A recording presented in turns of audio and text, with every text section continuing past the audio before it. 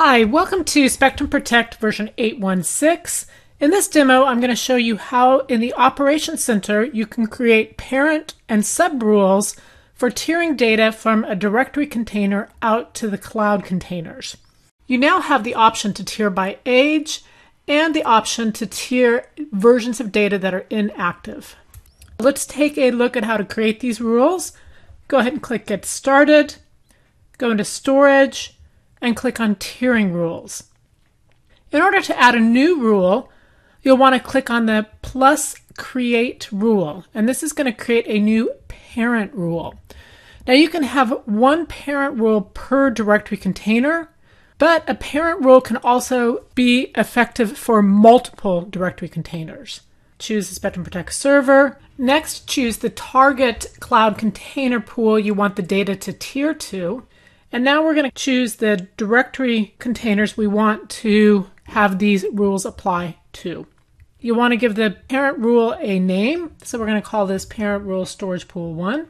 You can then choose if the data that's going to be tiered is all of the data or just the inactive data, or if the subrules will be exclusively used to determine how data is tiered. Click on the Learn More button, and this document will help you determine if a parent rule will work for all your clients, or if you need a subrule to address your different client tiering needs.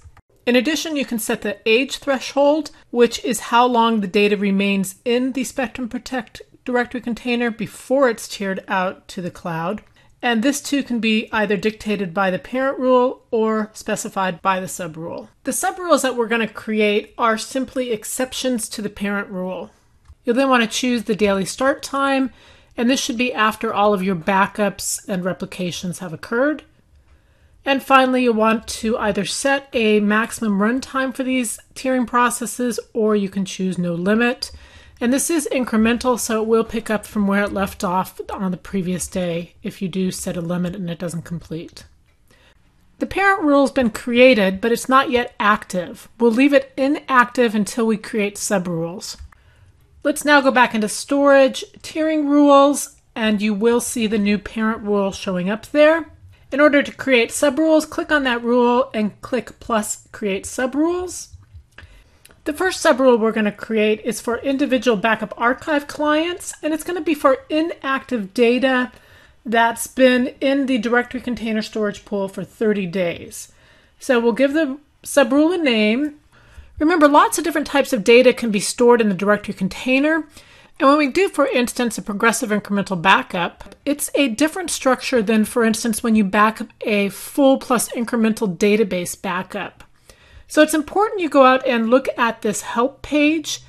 It contains information about the different types of data that might be in the directory container, whether it's a regular incremental forever backup, a database backup, a space managed file. And for each of those, it tells whether that data is compatible with tiering by age and or tiering by state. So it's imperative you look at this before you set up the subrules for each type of client and the data that they're protecting. For this backup archive client subrule, we can either tier by age or tier by state. We're going to go ahead and tier by inactive data state. Remember, Spectrum Protect has your active versions, which are the ones that are the most recent version, and then all other versions are inactive. We are now going to go ahead and add in specific individual client names. These are all the clients for this specific Spectrum Protect server. So you can go through and you can select one or more, and you can even use the Shift and Control to highlight multiple nodes. Let's go ahead and click Create. And now that that subrule has been created, when we go back to the original storage tiering rules, we will see a subrule listed underneath the parent rule. Now let's go ahead and add in a subrule for SQL backups, and we'll do that for individual SQL clients that have inactive versions that are at least 30 days old in the directory container. So we'll go ahead and give the subrule a name.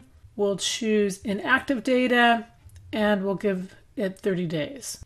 We'll go ahead and add in the SQL clients individually. And up here, you'll see you can filter by name. So we're going to type in SQL, and that'll bring up all the node names with SQL in them. Here's a client that we did not mean to add in, so we can simply click on it and then hit delete client from that subrule. Now that we're happy with the client list, we'll go ahead and create this subrule. And now when we go back to the storage tiering page, you'll see that we have two subrules listed under the parent rule. The next subrule is going to be for a virtual machine backed up using Spectrum Protect for VE. We'll go ahead and give the rule a name. In this case, we will choose no data. We do not want to tier the backups from these particular virtual machines because they're important production machines. So we're going to search for LNX because that's part of our virtual machine name. These are the virtual machine backups we do not want to tier out to the cloud. Go ahead and click Create. And now underneath Storage and Tiering, we should have 3 rules showing up. Now let's create another rule for virtual machines. And in this case, we will use a name pattern. And we do want to tier these virtual machine backups out to cloud, because in this case, they're going to be development test machines. And so we want to do all data tiered after 1 day of being on the directory container. You'll first want to choose the virtual environment that you want to select the virtual machines from. So we're going to match the virtual machine name. And in this case, we'll have dev test. When you're creating these subrules, if any of the names conflict with other subrules that have already been created, you will get an error showing you that conflict. Okay, and once we create this rule, now under storage and tiering, we will have 4 subrules. If you click on those 4 subrules, you will get the listing of those individual subrules.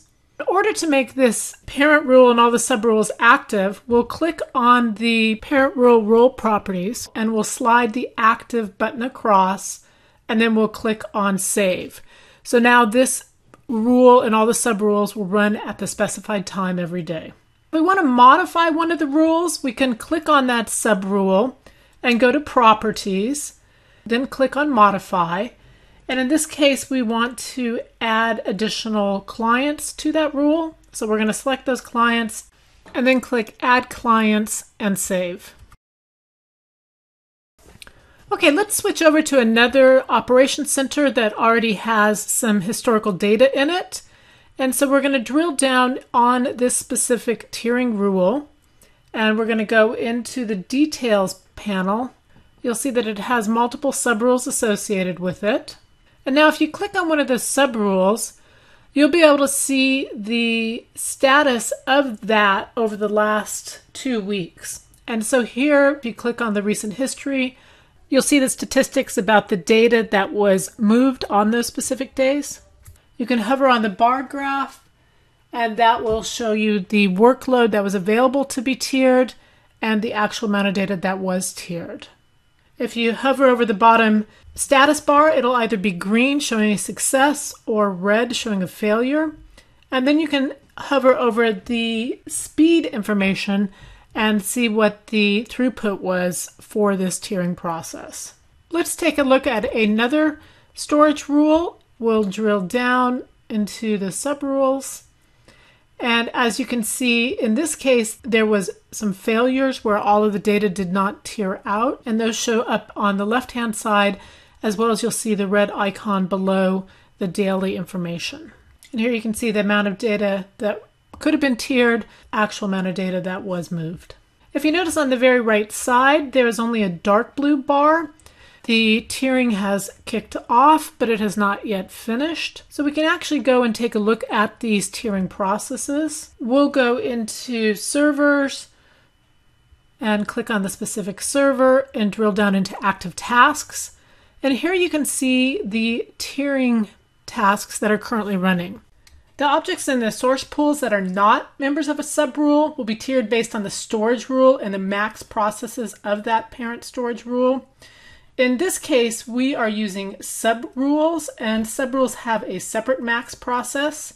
If you want to set the parent max processes, use the update storage rule. If you want to update the max processes for subrules, use the update subrule command. Back in the storage tiering subrules, Let's go ahead and show you how you would delete a subrule. Click on the subrule, then click Modify, choose to delete the subrule, and at that point you'll get a warning, and go ahead and click Delete Subrule again.